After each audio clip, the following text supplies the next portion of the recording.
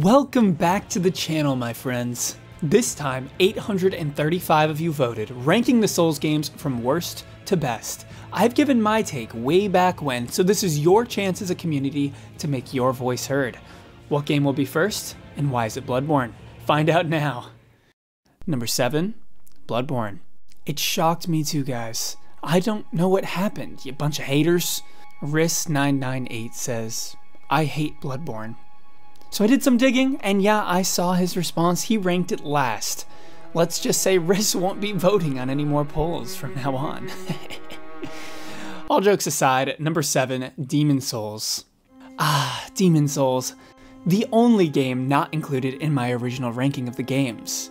I'll be re-ranking the games post Elden Ring DLC, so if you want to hear my complete thoughts after the collection of games are complete, stick around till June. But yes, Demon Souls, the first game, ended in last, with an average rank of 5.822 out of the 7 games. A score of 1 would mean the game was ranked first by every voter, and 7 would mean it was ranked last by every voter. And when considering why, I don't think it's too hard to crack the code. First of all, this was the first game in the series, meaning FromSoft did have a lot more to learn and iterate on over the years. But I think an even more pressing reason as to why is summed up remarkably elegantly by I haven't played Demon Souls, so I rank it as the worst.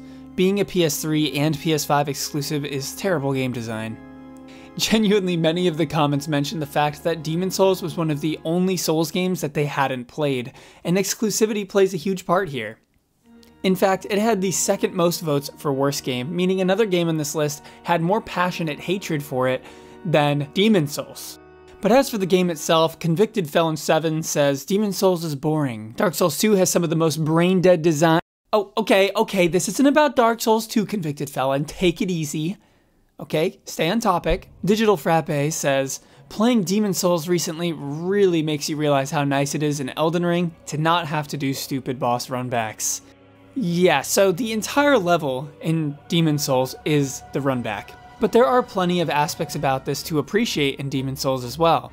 There are certain levels like 2-2 that provide a quick and easy shortcut to a challenging boss in Flame Lurker, and some of the levels utilize their lengths to build an overbearing or hopeless atmosphere. It definitely depends on your preferred playstyle and game type, but I think as this has generally become a channel focused on boss rankings, many of us are a bit obsessed with getting to the action. And Demon Souls encourages you to just live in this world, take your time. HM Cars Soa says, Demon Souls provides an amazing atmosphere and deserves respect for laying the foundation. I can't help but agree here and wonder if more people have played it, if there would have been a slight shift in the rankings. Demon Souls is the predecessor of those games, and it can be seen that it has great concepts, but if you want to experience the fulfillment of its potential, you should play the other games. Lore, music, and gameplay concepts are still great. It's a good game, but it comes in last for playability. I think this comment sums up the general sentiment though. Kareem Abdallah did go out on a limb and rank Demon Souls in 4th though. Oh wait, that was a typo. Crap. Oh, we got another one here. Game with the most soul in the series. I see what you did there. One-of-a-kind atmosphere and a soundtrack with such a different feel to the world than the other games. It's an odd pick for the number 4 spot, but I'm the type of person that prefers atmosphere and world design and lore over the bosses. It's what made me fall in love with the series. And as mentioned, those who are more into the lore, atmosphere, and world design love themselves some Demon Souls. And I gotta give it to Demon Souls, despite the fact that you start in a disconnected hub and travel outward from the archstones like spokes in a wheel, the game never feels linear to me. Part of this has to do with the fact that you can do any archstone in any order that you'd like, and part of it is because of the rich and inventive world. The archstones themselves provide such unique biomes, atmospheres, and experiences on each one, many of which were never truly replicated in the same quality in a follow-up game, such as the windswept and stormy mountains of the 4th Archstone, or the haunted prison of the 3rd. Interestingly enough, there was no comment on the bosses of Demon Souls by anybody, and I think that speaks volumes as to why the game ended where it did on many of your lists. Bosses are the climax of a level, and when quite a few of the great areas of Demon Souls end with a wet fart of a boss, you're left feeling that wet fart in your pants rather than going out in a triumph. With all of that said, many of you mentioned that even though Demon Souls was your least favorite, it was your least favorite in a sea of fantastic competition, leaving it as an icon of the series that will be fondly remembered for laying the foundation for everything that followed. Number 6, Dark Souls 2. Raise the flags! We did it, boys! It escaped last place! I really thought that Dark Souls 2 would be a shoo-in for last, especially with the recently released Demon Souls remake to revitalize love for the game. But as much as Dark Souls 2 has a lot of haters, and I mean a lot, it does have a small and devoted fan base that seemingly can't get enough of it. To be honest, every list looked like it had Demon Souls or Dark Souls 2 in last, and there was no lack of pure hatred for the two jankiest of all the Souls games. We already saw Convicted Felon go off on some aspects. What do I think clinched this upset, though? DLCs. Joker says, number 6, Dark Souls 2, worst base game, but the areas and bosses in the DLC bring it up from last. Demon Souls, amazingly, never got a DLC, and I think if it did, it'd be raised in some people's minds. This entire idea is why Elden Ring, being lauded so highly by most of the community, is shocking, as the best of the best that FromSoft has to offer is almost always saved for the DLC. Consider Fume Knight and Sur Elan, the two best fights by far in Dark Souls 2, and they're both in the same awesome DLC. So if it was base game versus base game, I actually think that the final scores could have been swapped around, and Demon Souls could have surpassed Dark Souls 2. But for those who put Dark Souls 2 down at the bottom, many of them had one thing in common. They hated the feel of the game more than anything, despite the clear artistic merits. DS2 would be put at number 1 if it actually felt good to move and fight with your character, something that every other Souls game easily pulled off. There are so many different things that go into creating a good game, like we've talked about the music, the bosses, the areas, the world design, the lore. But the reality is, if those fundamental building blocks are just off a little bit, they can throw off the entire experience. Great lore with amazing build variety and best PvP in the series that gets ruined by garbage game design. As much as I dislike this game in certain aspects, I still love it for the balls it had. It introduced so many new mechanics, and whilst most didn't work out, I respect it for it. Ganks, ADP, hitboxes, that pretty much covers everything to do with the feel of the game that people have a serious issue with, but there is also the inherent sluggishness and apparent jankiness from time to time. A perfect example is attacking directly after a roll. I've talked about this before, but in nearly every other game, your character will automatically turn to target the locked on character after a roll, but in Dark Souls 2, I have to intentionally delay my attack so that I can make sure it actually goes where my character is locked onto. This doesn't matter in general AAA games and titles, but when you have a game built on challenge like this, these tiny details can absolutely eviscerate the flow of combat, making it feel essentially like the opposite of the mechanical perfection of Sekiro. To test this out, I actually did a quick little check to see what the average Dark Souls 2 fan thought of Sekiro, and every single one that I checked out of the 10 put Sekiro in the bottom 3. So crisp mechanics are potentially the least important to the Dark Souls 2 fans. But as I said before, you can't have a discussion about Dark Souls 2 without the Dark Souls 2 defenders making their claim in the sand, hate comments bouncing off them like they have full Havel protection on. Dark Souls 2 is the best. It's horribly underrated by the community. It is hated by those who haven't even played it. It is hated by those who rush through areas that should be taken slowly. It's not the best, but it outshines the rest. I love every part of it, even the clunky stuff people get mad for. Adaptability is a great choice because it's hard to read this. Adaptability is a great choice because it is a mechanic of the game that gets better after leveling it up. And yeah, the hate comments came in below Ethan Culp. Speaking of which, do you guys really have to all over every positive Dark Souls 2 comment? I never understood this. If somebody loves something that's like not offensive, can we just let them enjoy it? It's not like they're hurting anything. As for my love for the game, there is a huge diversity of areas and enemies, and even a lot of the bosses that might not be quite as grand as all of the other games, but still have great amount of flavor and zest, if you will. Underrated bosses like the Flexile Sentry or weird ones like Seaman of Dong, they're just really fun to fight. And there were definitely a plethora of hot takes from Dark Souls 2 fans. I personally like Dark Souls 2 more than Dark Souls 1. Okay, comments like this are something that I don't feel I can ever fully understand. In literally every individual facet of the game minus PvP and build variety, Dark Souls 1 feels vastly superior to me. And this is borne out in the data. From this ranking position to the next, we see our largest jump in ratings. The next game on this list was ranked 1.4 positions higher, on average, than Dark Souls 2. And that's number 5, Dark Souls 1.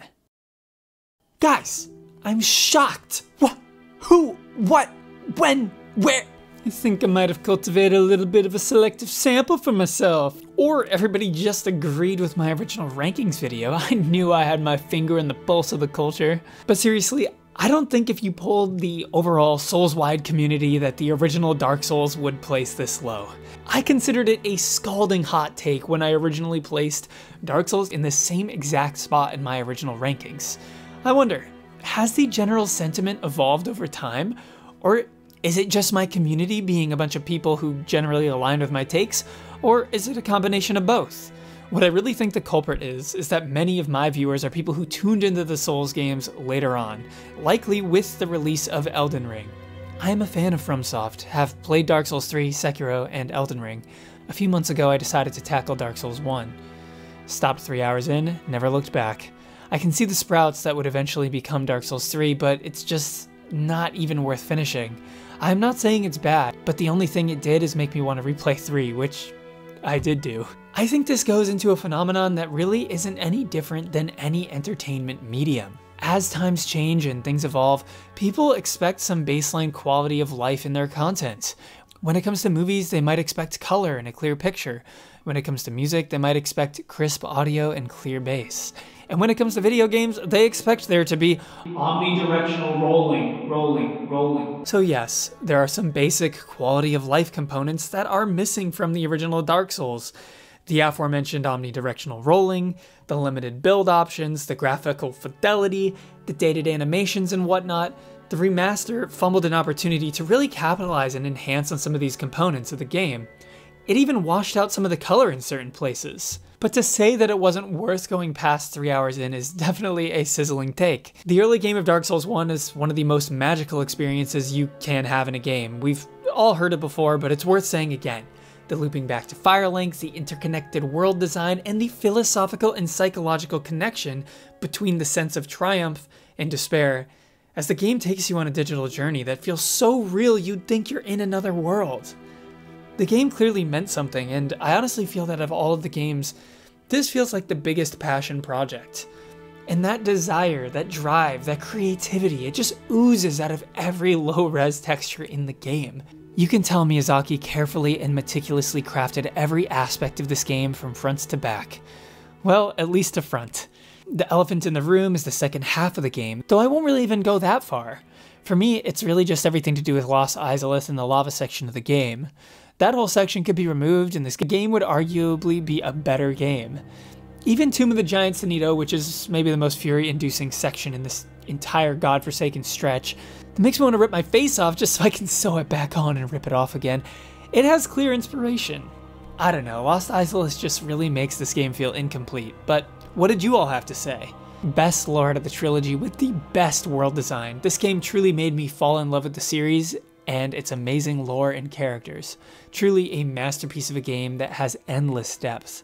I mean, yeah, just check out the amount of video essays on Dark Souls 1 and you can sense the depth. My preference for the games is exploration and level design. And I believe Elden Ring and Dark Souls are the best at that. Elden Ring and Dark Souls 1 are also the games that have the most memorable boss fights to me because each major boss ties into the levels so well. There are a few times in the other games where the boss really is integrated into the level really well, for example, Dark Eater Midir, but for a lot of the bosses outside of these two games, I totally agree, there's a little bit of a disconnect between who they are and where they're found. With all of that said, there's a sizable jump of almost one entire ranking slot on average higher with this next position, meaning you guys thought there was a pretty sizable gap from here to your top 4. I can't believe I'm saying that to Dark Souls 1, but starting with number 4. Sekiro. I still can't believe Sekiro beat out Dark Souls 1 with you guys, but fair enough, I'm not gonna argue. I'll let you guys do the talking here. One of the most satisfying combat systems ever in gaming. Hard to rank it because it's the most different entry in the series. Not many flaws in this game, and so it is still a great experience, but I generally prefer the darker and more abstract worlds of FromSoft. Sekiro is a great game, but my least favorite because I don't like anything outside of the gameplay. Setting, OST, atmosphere, and most vehemently, the main character. While I don't fully agree with this take, I will say that at times our wolf can feel like a bit of a, well, a wet mop to say the least. Sure, our main characters don't really talk in the Souls games anyways, but this gives like an ethereal and ambiguous quality where we can fill that emptiness with something of our imaginations.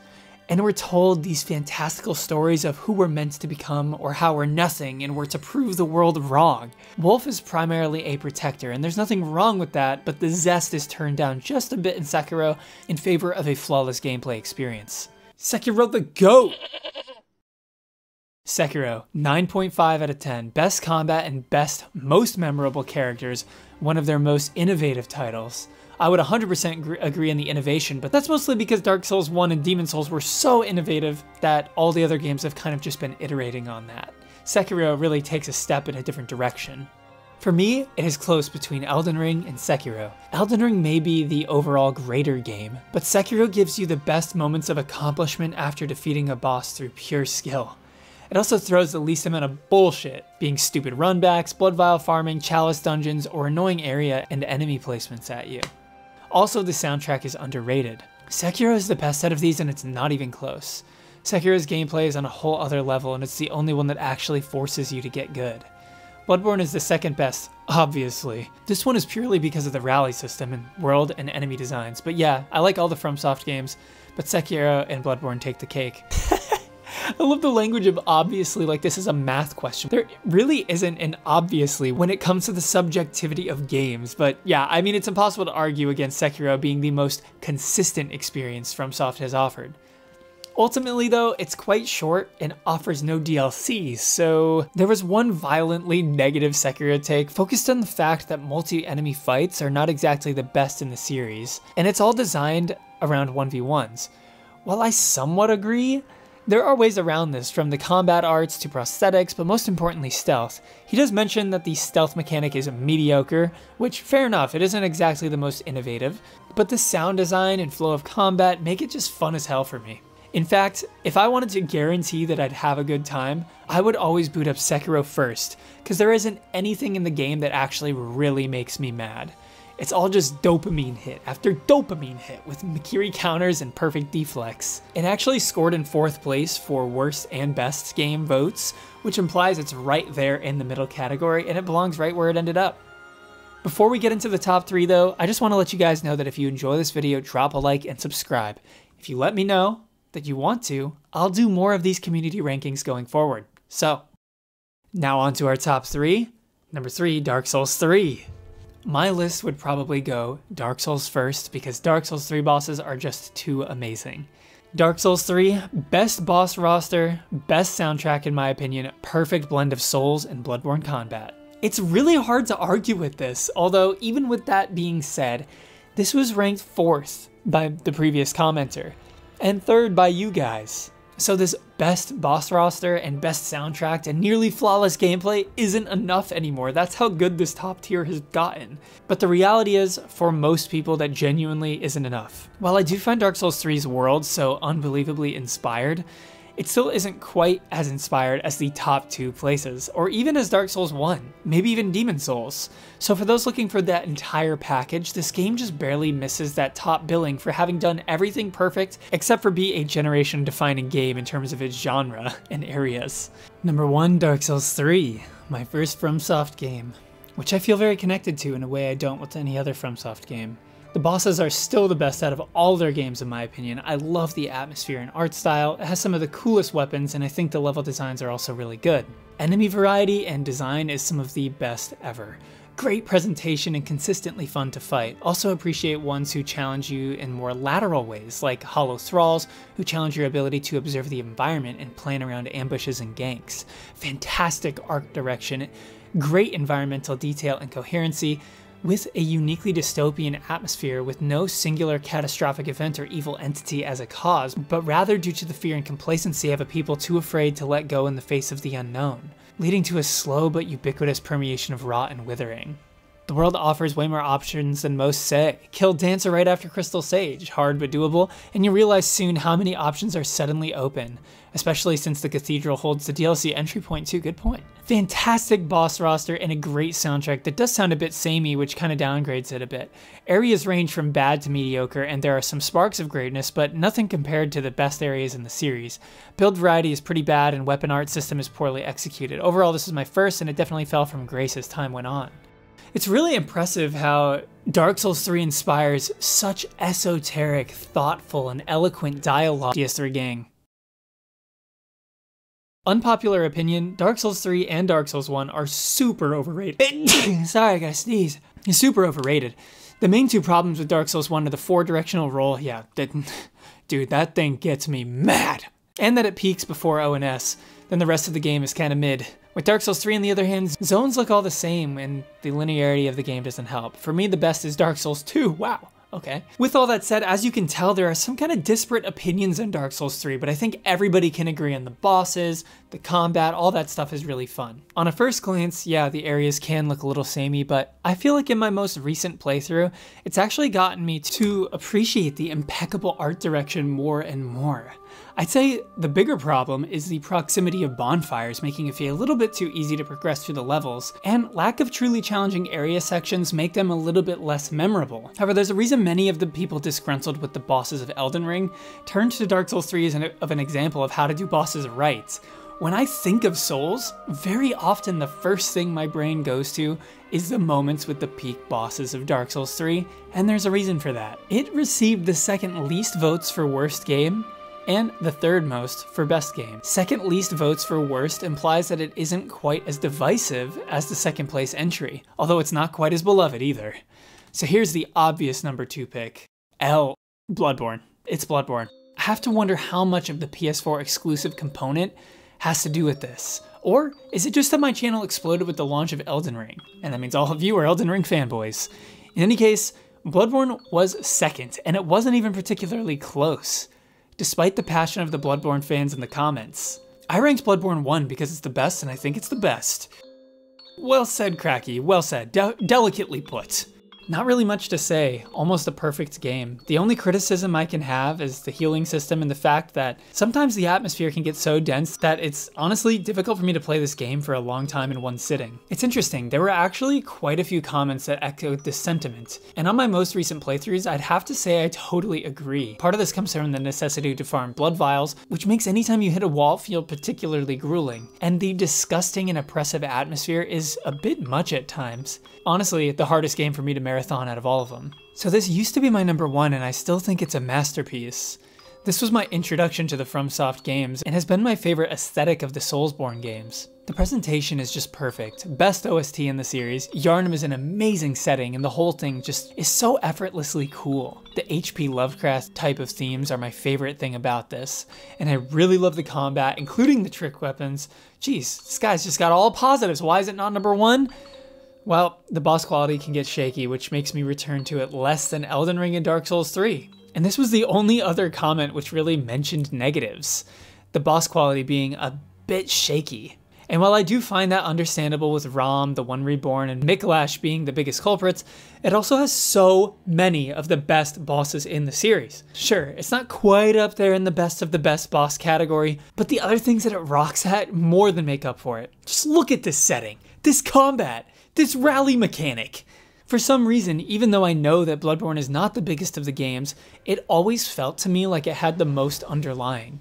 The more I peeled back layers, the more I would find. The more amazing and haunting discoveries, and perhaps that's just because the disturbing and unnerving nature of things makes them stick in your brain more. Psychologists have definitely discovered over time that moments that elicit an emotional response stick in your brain more than any other, and Bloodborne being so over the top negative and dark and creepy in some ways just really makes it stick in your brain as something that is just unforgettable. And the juxtaposition of such disgusting things alongside such amazing and beautiful things makes it a unique experience that you can't get anywhere else, even in other FromSoft games necessarily. And while it is true that Bloodborne doesn't have the strongest second half compared to the first, I actually think that the weakness is nothing compared to Dark Souls 1's drop-off. Plus, there are things in that late game that still just absolutely are perfect. The area quality never really suffers. To me, it's more about the bosses, such as Miklash, the One Reborn, etc.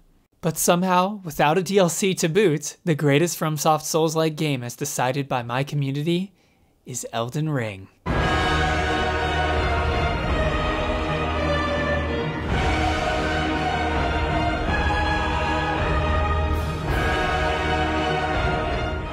Could it be anything else?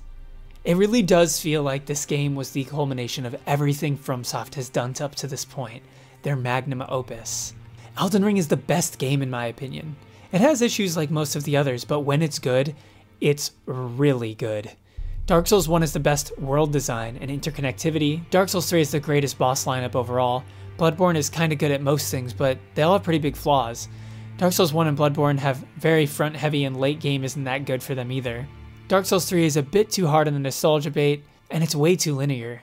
Elden Ring, however, is just the GOAT. It's basically Dark Souls 4, 5, and 6. Incredible combat. It's like Dark Souls perfected. The world is amazing, especially in a first playthrough. I enjoy piecing together the lore, and it's the easiest to follow. Well, I would probably say except for Sekiro. Even the NPC quests are easy to get through. It has some of my favorite areas in the whole series, like Stormvale and Lanedale. It has really good bosses overall. Mogan, Godfrey are my faves. It has the best soundtrack, and it has all of this without even having a DLC yet. It's not perfect, once again, the late game kind of ruins things a bit for me, but all things considered, it's absolutely the top tier. With almost 50% more votes for best game than Bloodborne, and less votes for worst game than any on the entire list, you guys have spoken. Sure, the game is the most recent. Sure, this channel is focused on Elden Ring content, but it's pretty evident that Elden Ring is deserving. Not only is this the most massive Souls game, it's the pinnacle of their creativity, world building, and combat, with all of the resources necessary to make a game that will not only be the best game in this series, but is in contention for the best game of all time. That doesn't mean it's for everyone, but for the people that connect with it, this may just be the odyssey of a lifetime. If you say Elden Ring best, you an NPC. Well, I've got some bad news for you, Mike. And look at this guy who predicted the order perfectly. How do you do that? Good job, man. Elden Ring created a cultural moment, a moment that will never be forgotten, and one that actually launched this channel into its entire status today. So I just have to thank you guys so much, but I also have to thank FromSoft for creating the game that just brought so much passion to all of our lives. I have never seen such passionate discussion as when Elden Ring dropped. Part of that is inviting all these new Souls fans into the fray, and part of it is that the game just is so inspirational. It inspires hatred, it inspires love, it inspires so much in us, and for that I just have to say thank you to FromSoft. I've got a lot more to say about Elden Ring, but I do want to save some of it for future videos. I haven't replayed it in many months now, taking a break as I prepare to re-rank everything. But every time I go back, I'm just in awe of how smooth the game feels, the beauty of the vistas, in the glorious world that they have created, and the accompanying glorious story and characters. Nothing in this series has ever felt more real to me than Elden Ring, and that's the biggest compliment I can give.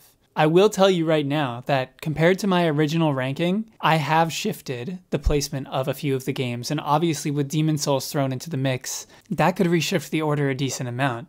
So be sure to follow me if you're interested in getting my ranking after the Elden Ring DLC. And that's that though, guys. This is your community ranking. Let me know how you guys enjoyed this video. And if you enjoyed this format, let me know down below and we'll do it with some other things like hardest bosses, hardest games, or ranking areas. I hope you guys all enjoyed the video. I hope you all have an amazing day. Thank you so much for watching. Peace.